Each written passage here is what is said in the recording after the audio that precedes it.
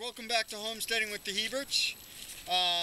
Just got a quick question for you guys. You guys have seen my windows before, and I asked you what I was doing with those, and most of you guys got it right. It's either going to be a cold frame or a greenhouse. I think I'm going to do a cold frame with those windows.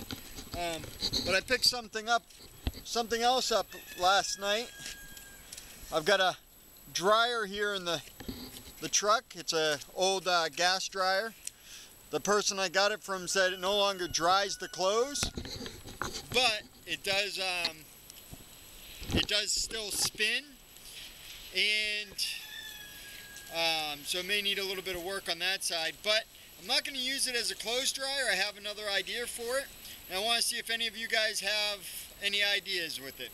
Alright, so put the comments down in the bottom letting me know what you think.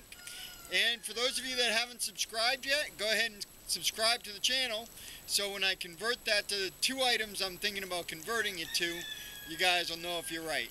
Alright guys, thanks a lot for coming along, and have a great day. Bye.